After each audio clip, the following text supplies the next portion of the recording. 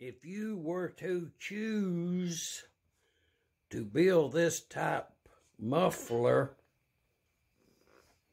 this is what it would look like on a international. That's a Type M right there, 3 horsepower.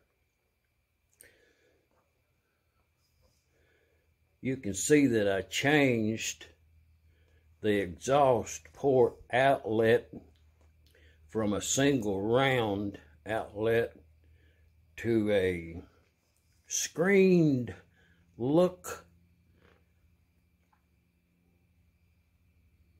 I will get her started up there in a couple of days. I see what it sounds like. You never know. I'm expecting it to be a quite mellow sound. Now y'all leave a comment and subscribe if you want to. We'll build something else. From here in Middle Tennessee, geographical center of something. Shop Dog Sam. To answer the question, when you put this head, when you install this head onto this engine, LB or LA, 1.5, 2.5, 3 to 5, all the same. The governor rod from the governor fly out weights comes around, comes that way, and comes that way, and pulls that lever back there. And when it does, this connector in the block will turn only, it'll turn only that way. If you're looking at it, what would it be? Counterclockwise. And the head, if you look at it onto the engine, it's pretty much self-explanatory that this will be open. Okay, it's open. I put my finger, well, I'll just hold it like that for a bit.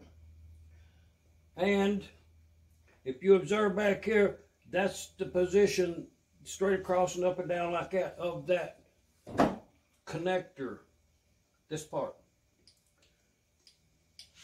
Throttle plate, I don't know what to call that, I'll have to look that up. Connects into that, so that when that turns over that way,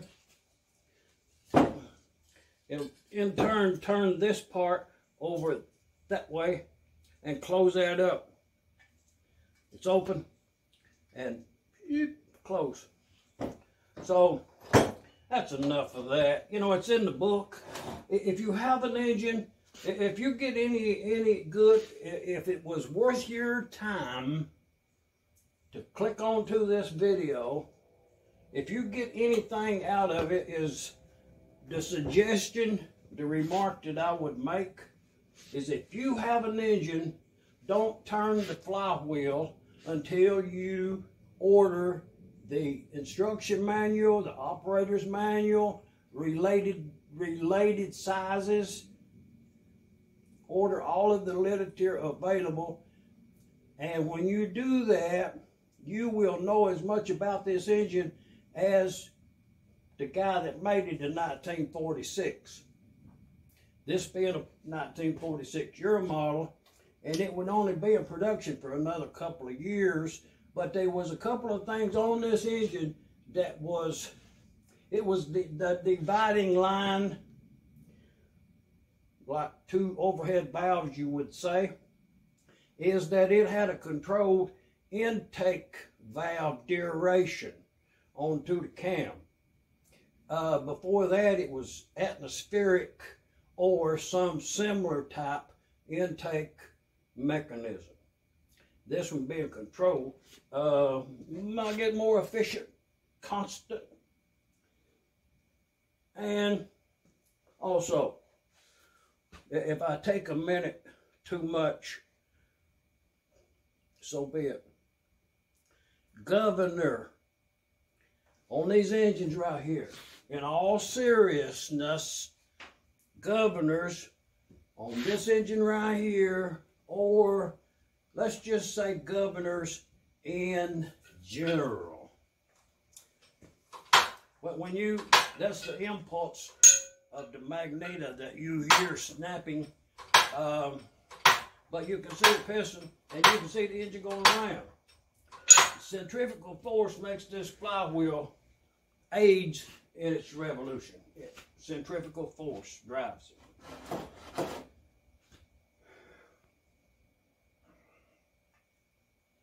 In order for this governor to work, and like I say, governors in general, for the governor to have a safety factor in it, it has to have the capability to shut the engine down.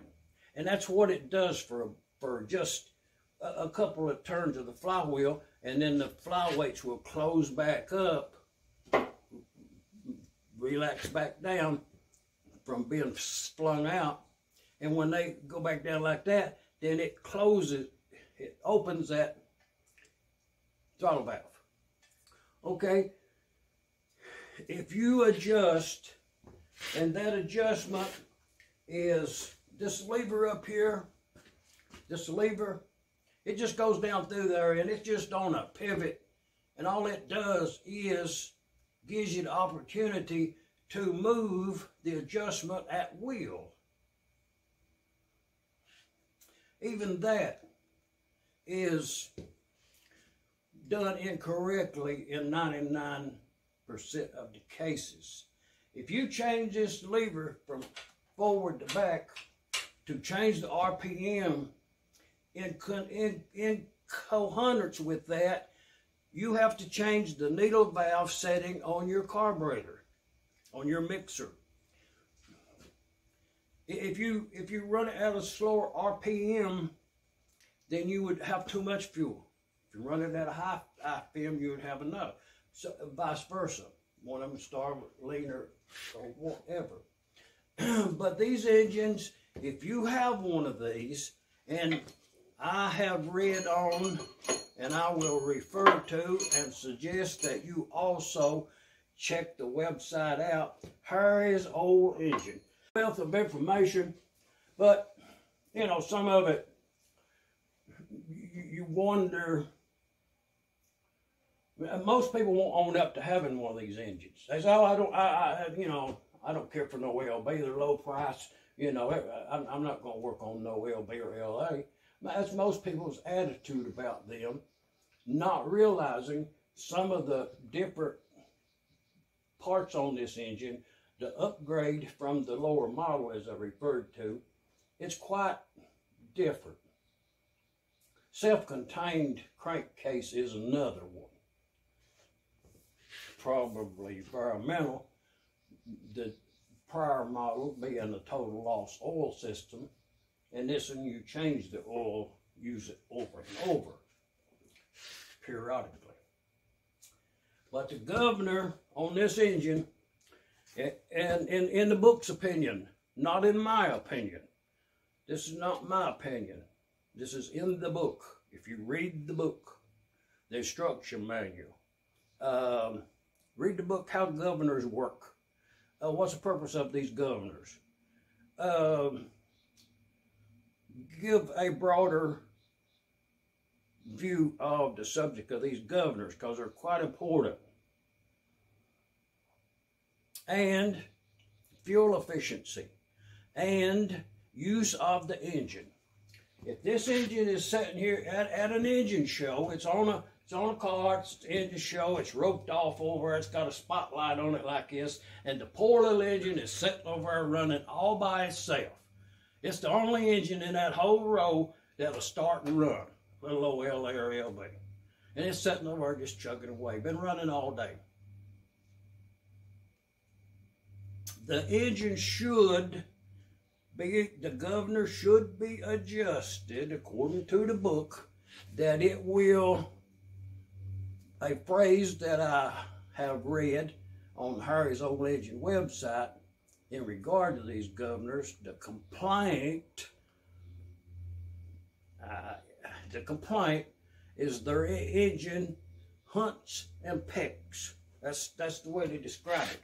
It's like, you know, it's running, and all at once it ain't running, and then it'll try to go again, you know, hunting and a pecking, you know, trying to find whatever it takes to make it run. If your engine's doing that, it's running correctly. If your engine is sitting there running at full speed, the rated RPM on this is 1,000 RPM, which is, man, that's a lot of RPMs for an engine. But anyway, short stroke and bore size and everything dictated all of that to get the horsepower. So,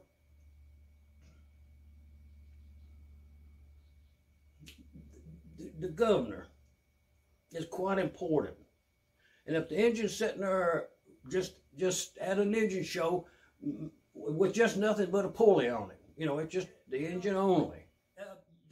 The flyweights,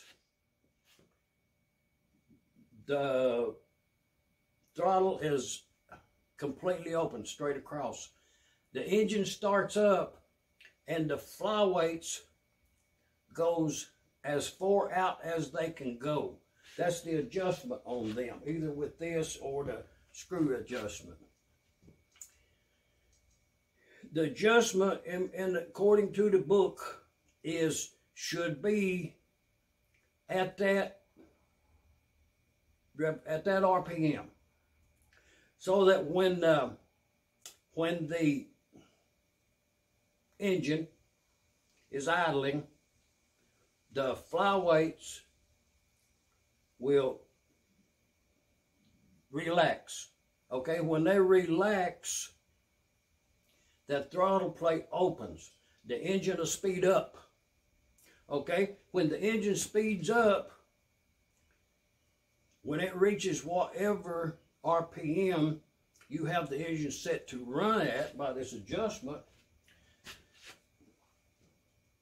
when it gets to that speed,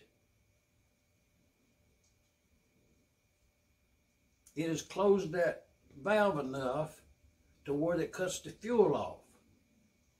That's what it does. It's cutting the fuel off, okay? As the fuel's cut off, the engine, as to how sensitive your governor springs are, as to how quick that governor weights goes in and out. That happy medium is to where it will run right up to the speed and cut off, cut down. And then it's slow down, fling out again, expand, contract. Yeah, okay. By now, have you left a comment about these governors? So you can't see it in here, it's all self-contained in there. Was one of the better ideas. But on the year model before this, the same governor system, just the levers are shaped different. I'll show you. As with this McCormick Deere M, you can actually see the governor. And the rod that goes up makes the turn that way and then makes the pull that way. Okay? One that you can actually look at for an example, this is that throttle valve in that head. Here you can see the whole mechanism. This is inside the engine right there. That's the linkage. And when that weight back there flings out, it makes this go up like that right there.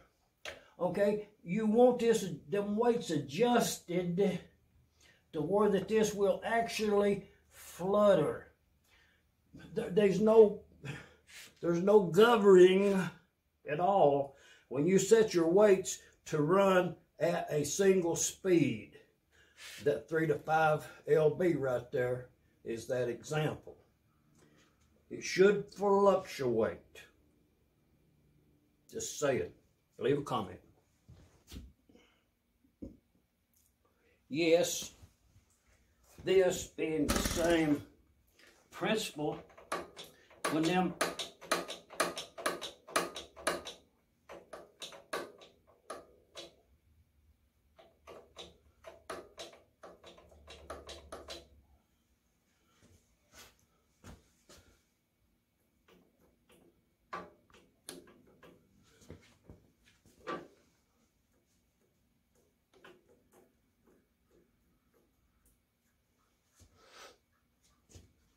Okay.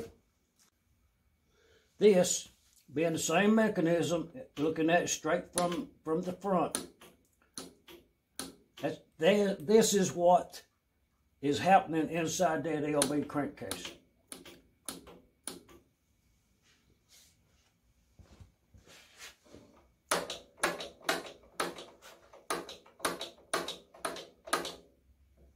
I'm just saying, leave a comment, subscribe, and we're going to make some gaskets now.